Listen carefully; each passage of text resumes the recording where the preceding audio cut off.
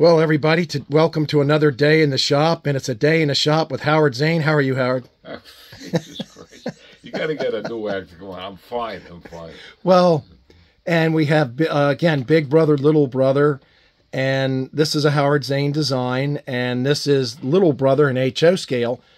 And, folks, Little Brother's not too little. I mean, Little Brother looks to be about maybe 20... Little Brother is about 18 by 6. Right. And Big Brother is double the size, double the height, double the width, double the length. And it's just a beautiful, interesting design that Howard did. So let's go ahead and rotate it, Howard. And why don't we talk about the here? Let me pause this real quick and just move Little Brother out of the way. Okay. Who's sold, incidentally. All right, Howard, go ahead and give us a tour of rotating and tell us about it. Well, it's one of my favorite designs. I love designing stations. I don't do these cutesy things. I like to make, even though I like to use a lot of imagination. But I like to stay within what I call Appalachian Gothic. Okay. And this is, again, is the embodiment of Appalachian Gothic, the way I see it. Wow. And there's so much more we could do. We could do outdoor stairs, cupolas here, more dormers. Right. But the building's going this way, and the structure's going that way. And as you see, in so many wonderful structure kits. But no, let's try to make it believable and honest. Right. So that's what this design is. Now, this was the original Chittonet. Okay. It's spelled Chittonet. Chittonet. Chittonet. Sounds like a town in Rhode Island. Chittonet, Rhode Island. In essence, it's a play on the words. Use your imagination. Don't you have a piss on it? I have a piss on it and I have a barf on it. It's like my favorite railroad is the Franklin Ulster, Chestertown and Kingston. Interstate transfer. Well, that's a play on the words. What does it mean? I don't know. Fuck it. Oh, God. This is pretty. That's the reporting marks. Well, let's rotate it on the rotisserie here. The Lazy Susan. And yeah, thank God. And, if you got you builders, you got to buy Lazy Susans. yes. It's so effective. We get all sizes here. This is just pretty. It's just a pretty station. Well, this one, the customer wants very light weathering. So how do we do that? No pastel, no airbrush, but we want to bring the color into scale. Now, this was originally painted what was called sand color, or what the hell was it, beige? Yeah, it was almond, satin almond. Yeah, satin almond. Satin almond. And when painted, it was bright. It stuck out like a sore thumb. So what we did, we made up a mixture of alcohol, probably 99%. Why 99%? Because it evaporates a lot faster. Okay. And drafting ink, Pelican drafting ink, and or any kind of ink actually. The best inks for coloring with alcohol would be Winsor Newton inks that are still available. And you might check eBay or something like that. If you get Winsor Newton ochre and black and sepia and brown color, I forgot what brown it was. Those are the best inks you could use. It really Anyhow, that's how we brought this back in the color. We just made a mixture of black and alcohol, and we use basically with a pint. We use probably a tablespoon, not a teaspoon, but a tablespoon of ink, and that brings the color to the scale. I really like the dry brushing on the roof. Tell folks how you did that. That's something else. The roof is painted sort of a grimy black. It actually, the color is Krylon Anvil gray. Anvil gray. Yeah. And it's almost exactly like the old Flocal grimy black, except grimier. So the first coat is done with that, and then we highlight it with like medium brown. Here, let me see if I have it here. Oh, here we go. I found it. This is what we used to highlight it. Okay.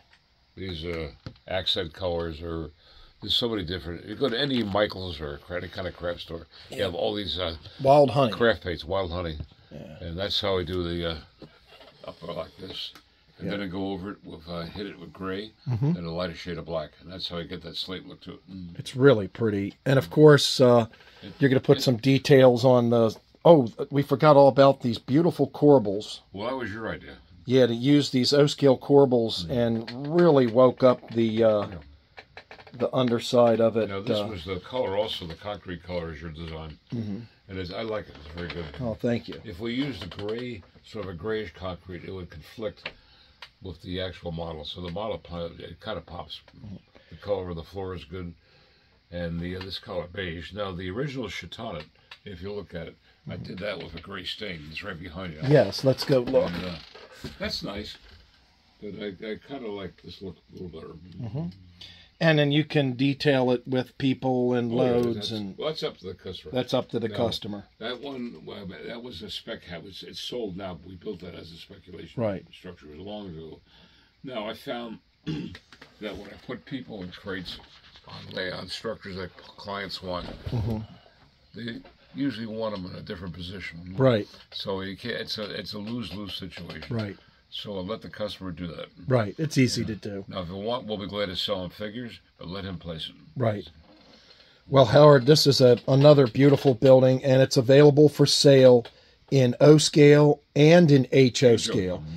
We don't stock these in stock. Now, the only reason that this was here, this was a trade. Well, that was just sold and it came back because the customer changed scales. Changed scales. And that's one of the advantages here, that we work out those things. And we sold this one. But if you want an HO one. I think this son of a gun was sold twice, wasn't it? Yeah.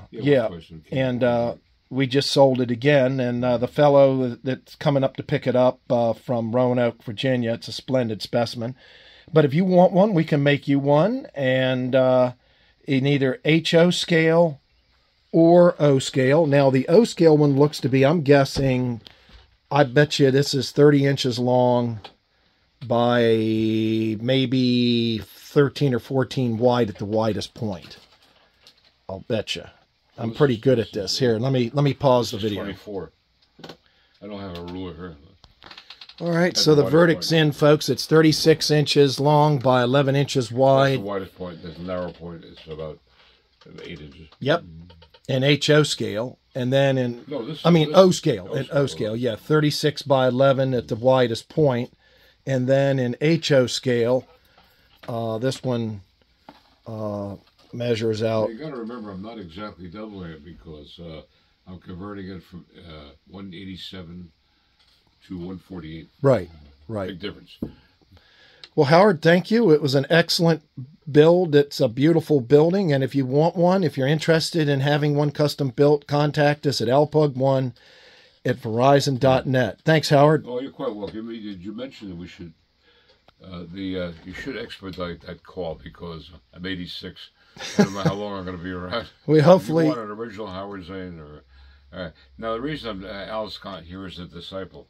When I leave this planet, he's going to pick up where I left off. Well, I might. He'll be fully qualified. My apprenticeship is 8 years, so I'm 1 year in. So you got to last at least another 7 years, Howard. Another 7 years. Huh? Well, I'll do my best. I promise. Hey, folks, thanks for watching. Hey, thanks, man.